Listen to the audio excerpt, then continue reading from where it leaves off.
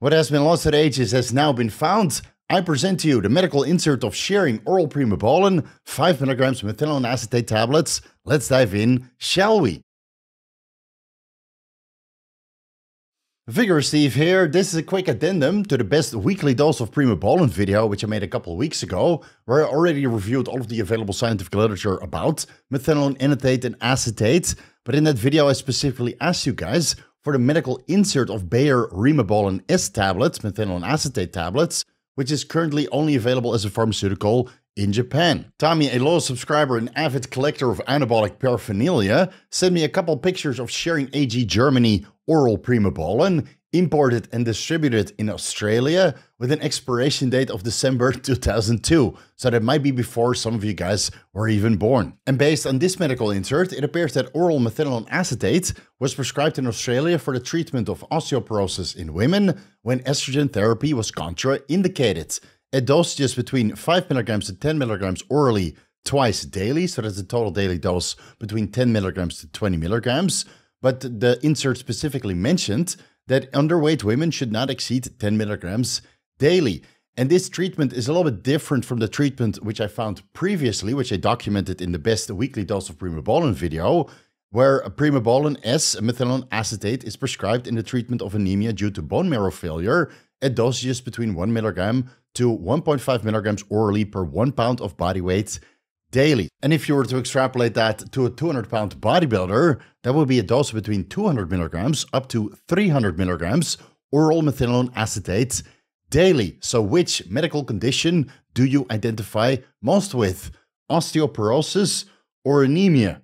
I'm going to go with anemia, 300 mg Methenolone acetate. Yes, please. The medical insert reports that Primobolan is generally well tolerated at the recommended dosages, but the commonly associated side effects of anabolic androgenic steroids might still occur. And those include nausea, headache, libido issues, flatulence. I mean, that's new. I haven't found that in any medical insert so far.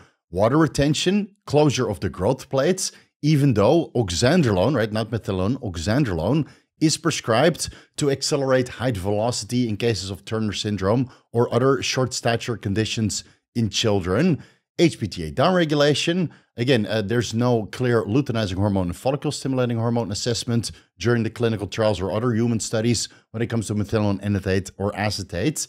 Gynecomastia, which shouldn't really occur because Methenolone doesn't convert into estradiol. If anything, it reduces the conversion of testosterone into estradiol. And virilization in women, which is clearly established in the scientific literature.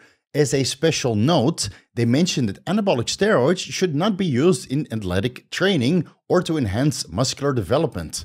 So now that they specifically mention it, I only want to take Methenolone acetate for these specific purposes more. And this part is very funny to me. They specifically mentioned that patients should check their liver function and lipid parameters frequently throughout the Methenolone acetate treatment. But a little bit earlier, they also mentioned that skewed lipids and liver parameters are a rarely reported side effect of anabolic steroid. Please make up your mind. After reading this short medical insert, I didn't change my mind on Methenolone acetate at all. I still think that injectable Methenolone Anatate, Primobolan, is far superior. And if you want to go with an oral, go with oral oxandrolone Anavar, which has a lot more scientific evidence behind it. And if you haven't watched those excellent deep dives yet, if I do say so myself, then you definitely should. I'll link them at the end of this one, which is now. That's all I got for today, buddy. Go away now.